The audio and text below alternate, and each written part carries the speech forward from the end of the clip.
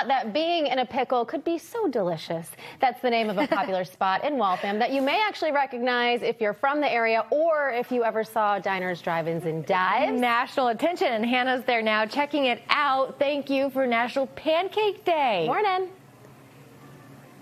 Good morning, ladies. I mean, do we need an excuse to eat pancakes? No, but we have one today. We're at In A Pickle. We're with the owner here, Tim Burke, and also Christy here.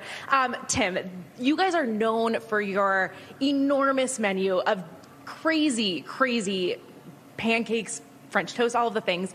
Tell us about what you guys offer. Well, we do extreme things. So that's kind of our deal now. So we have extreme pancakes, extreme French toast, really experienced meals. So that's kind of what our niche is, and we just like to see the smiles on people's faces. So talk about the experience. It is an experience. You're getting layers and layers of pancakes. Christy, tell us about the Oreo, which is the most popular, right, on the menu? Yes, it's a very most popular. It has the 3 layers. It has a sweet cream cheese with Oreo, and also on top, sweet cream cheese icing with more Oreos and the whipped cream that makes it awesome look. How many sleeves of Oreos are on there? There are 3 sleeves. 3 sleeves of Oreos on that one plate.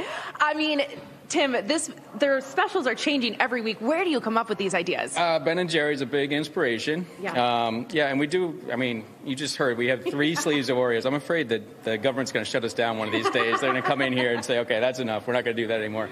But people keep on ordering it, so and it's amazing. So we'll keep on making it as soon as people keep on ordering it and you know, have that experience. I love that. And so you have lots of pancakes here and very few pickles, right? There's no pickles. Tell us about the name. No.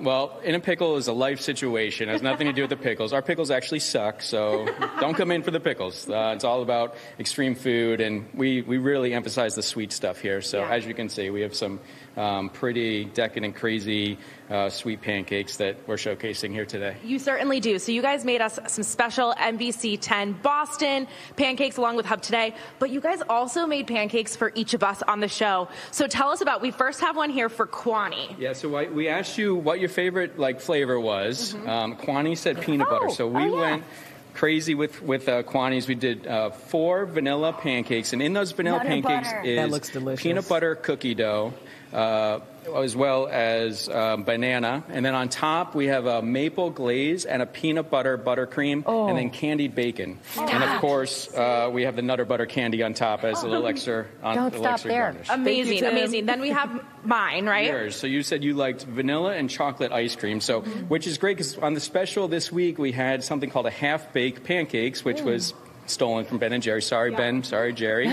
But it's vanilla pancakes with chocolate brownie in the vanilla. And then in the chocolate pancakes is raw cookie dough. Delicious. And then some vanilla buttercream, chocolate sauce, whipped cream, and then, of course, a cookie on top, which you just ate. That. I don't know if anyone saw that, but she just... I know. I'm diving in. We're running out of time here, Tim. So just if you can tell us what you made for Anna and Maria. Banana flan pancakes with dulce de leche and mixed berry and mint on top of there. And then a triple chocolate dream marshmallow pancake with chocolate pancakes, chocolate chips, and roasted marshmallow chocolate. Yes. You really knocked it out of the park with that. Ladies, I'm going to enjoy your pancakes for you, but I'll be sure to report back.